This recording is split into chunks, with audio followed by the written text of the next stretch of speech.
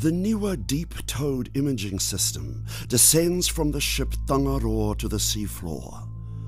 The vehicle is directed by scientists on the ship. The camera lights show deep-sea skates and rat tails hovering over the soft sediments of the Chatham Rise. Bright orange brisingid starfish are common on the graveyard seamounts.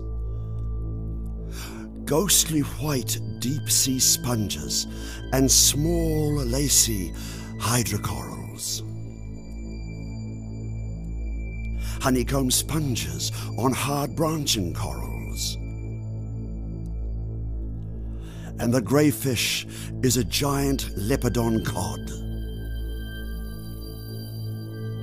Orange roughy dart around the camera, stirring up the sediment.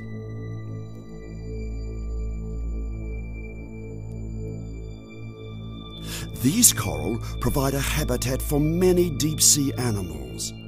The laser pointers are set 20 centimeters apart.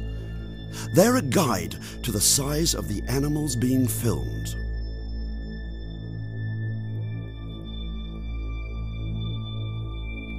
Spiral gold coral on the seamounts of the Kermadec Arc. Hydrothermal vents occur here. Fluffy mats of white and orange bacteria grow around these active vents.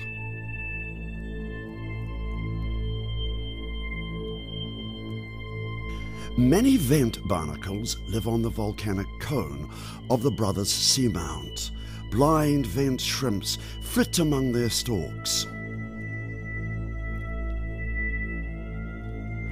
Moving through the chimney field of Brothers Seamount volcano. Glass sponges, Gorgonian bottlebrush corals, and large anemones cover the basalt substrates of the Macquarie Ridge.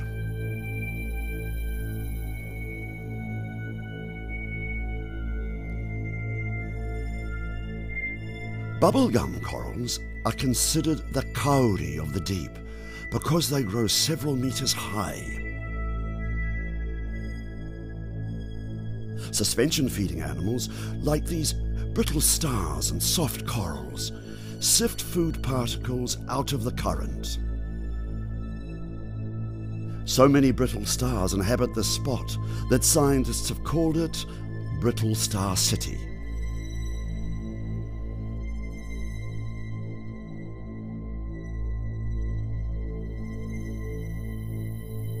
Beyond the slopes of the Macquarie Ridge,